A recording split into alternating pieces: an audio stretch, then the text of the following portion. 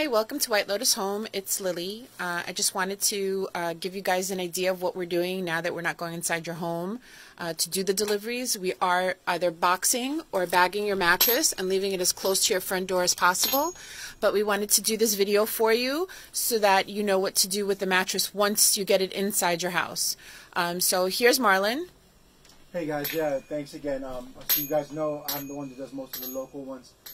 So yeah, we would ask you to please step back, and we'll just take the mattress. We'll put it as close as you want. Some people say leave it there, leave it on the canopy.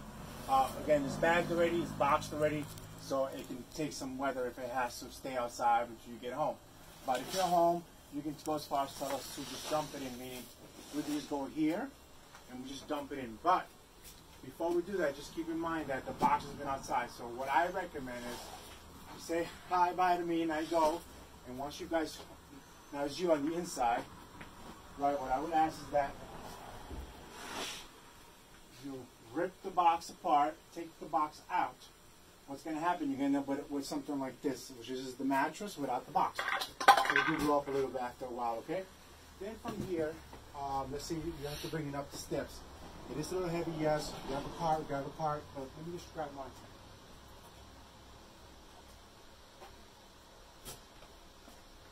If you don't have a cart, two people can just push this bad boy next to the steps.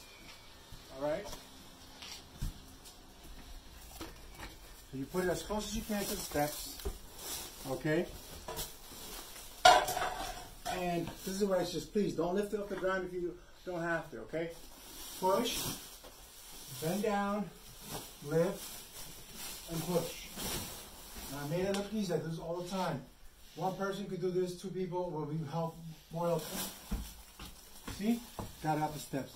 Now some people have, higher steps. So you bring it closer again. Make sure you take everything away from your walls in case. Then push, bend down all the way, lift, and work your way in. Okay, and that's how you just do it over and over again. This is a queen size mattress. They weigh 100, 140 pounds. I do it with kings myself. Again, if you can't, two people is better, right? Okay guys, sleep tight.